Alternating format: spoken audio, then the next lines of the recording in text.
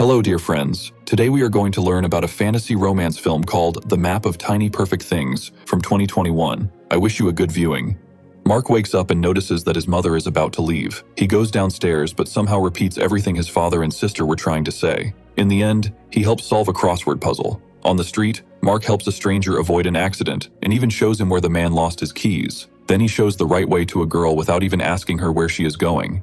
In a cafe, Mark miraculously wins the lottery and proclaims, "I won."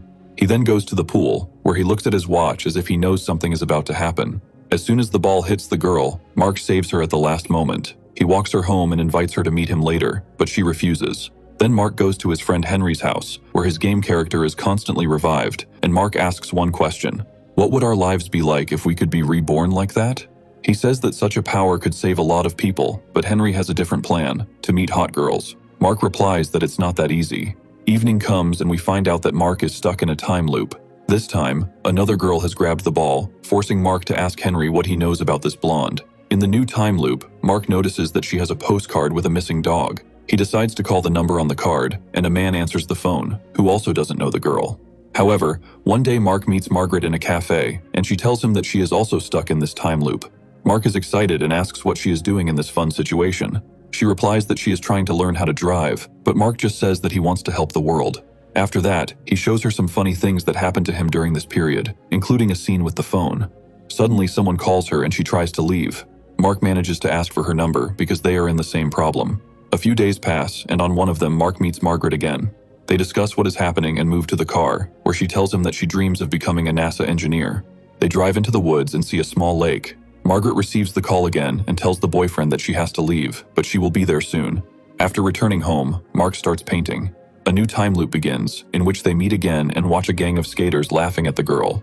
However, this only lasts until she shows a cool trick. While they are skating at the rink, Mark finds out that the guy is 21 years old and a student. They try to figure out why they are stuck in this time loop, and Mark suggests that they come up with a challenge. Whoever finds the most perfect random events in the city will win. At first, Margaret doesn't like the idea, but Mark insists, and she agrees. In the store, Margaret puts forward her theory about the shadows of the four dimensions, and that they themselves are the shadows of these four-dimensional people. Then they start looking for the perfect things. Several time loops pass, and they manage to find a small turtle that stops the movement of elderly people playing cards.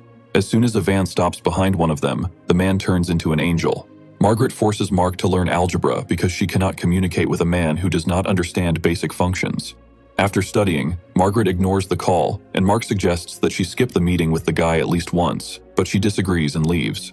At home, Mark's father approaches him to talk about the future. Mark replies that he wants to become a priest, or even better, a space priest, and then shows his tattoo.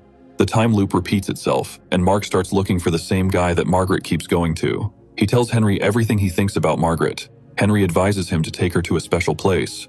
Mark brings Margaret to the school hall where he has organized a NASA exhibition and wants to confess his feelings to the girl, but he does not dare and suggests that they go for a bike ride.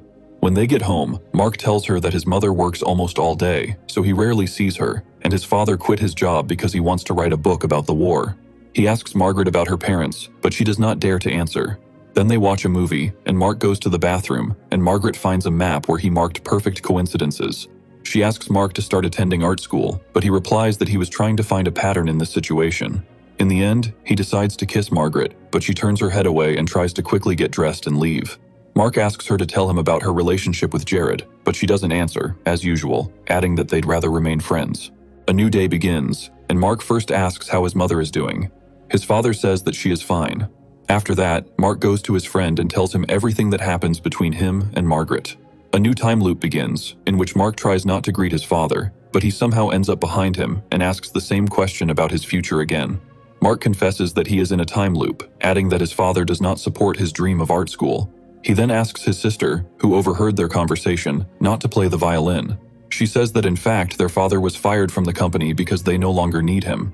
In fact, his father doesn't mind Mark going to art school, but they just don't have the money. Afterwards, he visits a professor who asks him what could have caused the time anomaly. He crosses off several of his assumptions and settles on a singularity that causes time to repeat. The guy suggests that they can get out of the time loop if they leave the singularity. After a few time loops, Margaret suggests doing all sorts of crazy things. Something breaks, something is created, and something just disappears. She adds that Mark is only angry because she won't let him kiss her. Then they go to places where they can break things and have a lot of fun. Mark tells her about his theory that they can escape if they go as far away as possible. He says that not only they are stuck in a time loop, but everyone else is too, they just don't realize it. After he says that, she decides to try it. They get to the airport and board a plane bound for Tokyo. As they approach the line where the new day begins, he suddenly wakes up in his room. However, the day is not the same as usual, because his sister does not call him names, and his father is in a good mood, talking about his book. Together they attend his sister's soccer match. Afterward, Mark gives the winning ticket to a random woman, helps save a cat, cheers up an elderly couple, and thanks the builder for his beautiful work. Then he goes to school, where he answers all the questions and spends time with his sister after school. When he tries to repeat the trick, he accidentally injures himself, but in the hospital, he notices Margaret and follows her. He realizes that her mother is sick, and Jared is helping with her treatment. This prompts Mark to say goodbye to his mother before she leaves for work. Meanwhile, Margaret wakes up in her room thinking about her mother. When Margaret goes to her, she tells her that she has had a fight with Mark, but her mother tells her that she has a chance to make things right. Sitting on a bench, Margaret notices a missing dog, whose owner turns out to be Henry. During the game, she also talks about the time loop and eventually reveals a hidden object that will help Mark complete the level. She adds that losses in life or in the game don't matter. After that, Margaret starts making a list of events and driving around the city to complete it. She creates a map that folds into a four-dimensional cube. Using mathematical formulas, Margaret realizes that at 7 o'clock, something will happen at the pool. A new time loop begins, in which she tells her mother that she is afraid of the end of the time loop because she might lose it. However, her mother asks her not to dwell on it, because people always lose time, but get something in return. Around 7 o'clock p.m., Mark and Margaret meet by the pool, where she says she has found the key to solving their problems. Mark confesses that he saw her with her mother, and Margaret admits that this is her mother's last day in this world. The first night she really wanted time to stop, and somehow it did. She was extremely happy, although she didn't understand why Mark was stuck with her. However, she realized that he was sent into this time loop so that she would not be alone in such a difficult time for her. She ends her speech with a kiss and then says goodbye to her mother. Outside, time passes the point of no return, and it starts to rain. The time loop is broken, and now their future depends on them.